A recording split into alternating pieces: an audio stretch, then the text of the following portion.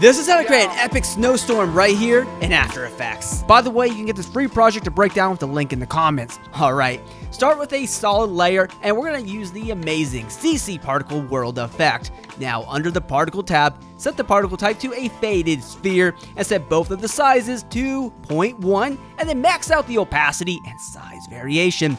Finally, set your colors to obviously white for some snow. Now, move the producer's position Y above your composition and spread out the radius values to have all this fall down. For the physics, set the animation to twirl and lower the gravity and maybe slightly increase the resistance. Finally, we can adjust the birth rate and the longevity to dial in the amount of particles. Now, feel free to move this layer over so that the particles are already on the screen when your video begins. Great. Now, for a snowstorm effect, duplicate the layer and set the animation to a jet sideways.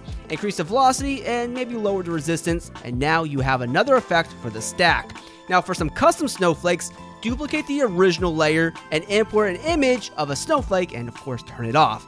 Now go to the particle type and set it to a textured quad polygon, and then snow your way over to the texture dropdown and select your snowflake image.